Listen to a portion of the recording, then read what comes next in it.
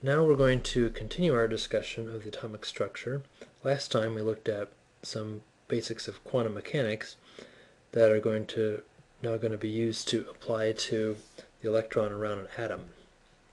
So first we saw how the Bohr model described the electron around the atom, but then we saw how quantum mechanics changed the view of what an electron is and how that would apply in a simple system of the particle in a box. Now we're going to look at a more complicated system, which is the three-dimensional atom. In the atom, you have a electron around a nucleus. The nucleus has the protons, the positive charge, also neutrons.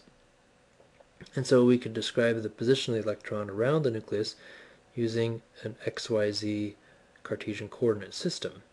But as we saw in the last lecture, the Schrödinger equation for that, partial derivative with respect to x, y, and z, is complicated. So what we can do to make it a little easier to handle is to divide up the parts of the wave function into different coordinates. So we're going to do that by applying the idea of polar coordinates to the atom, because again, everything around the nucleus is what's going to help us describe the environment of the atom. So to think about what's around the nucleus, we can draw a vector. And this vector has a distance r, radius, from the nucleus. It has an angle down from the z-axis, which is theta, and it has an angle from the x-axis here, which is phi. So now we can separate the wave function in terms of the radial portion and then the angular portions, which we can combine there. So let's look at the radial portion of a hydrogen 1s orbital. Now, last time we saw the Bohr model had orbits, and so we kind of retain a little bit of that by describing the electron as an orbital. So we're just looking at the radial function. So here's the radial radius axis starting at 0, the nucleus, and then we're going to plot the radial portion of the wave function. And with hydrogen 1s, what you have is an exponential decay, which means the maximum of the wave function is at radius equals 0. This also has the implication that since it's an exponential decay, it actually never gets to a value of 0. It just continues on out to infinity, which implies that the electron of a hydrogen atom doesn't have an end at the hydrogen atom, but it extends out into space.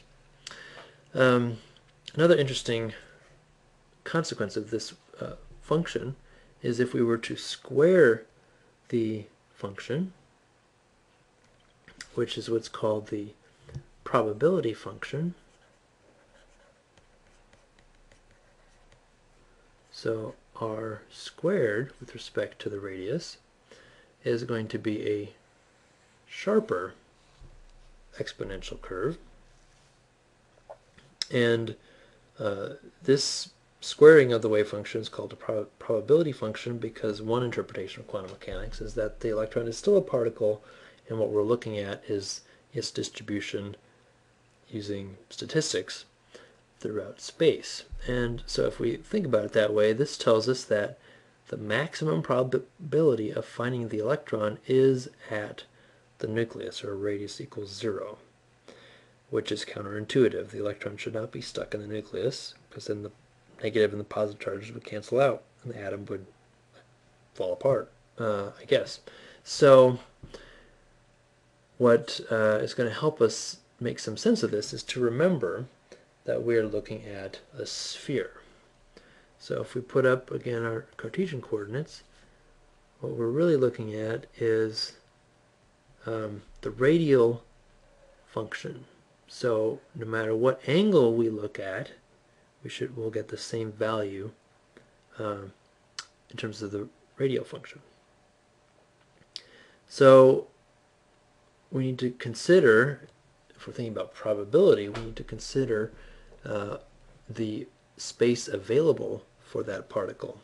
And so what we're going to do is actually find out, well, what is the space of a sphere? In particular, what is the infinitesimal amount of space, or the derivative of the volume of a sphere with respect to the radius. So a little slice here, and that is 4 pi r squared. So we're going to take this space volume, and multiply it by the probability function, so r squared, and then we're going to multiply it by, which is a function of r, and then we'll multiply it by 4 pi r squared, little r radius squared. And that will give us our radial probability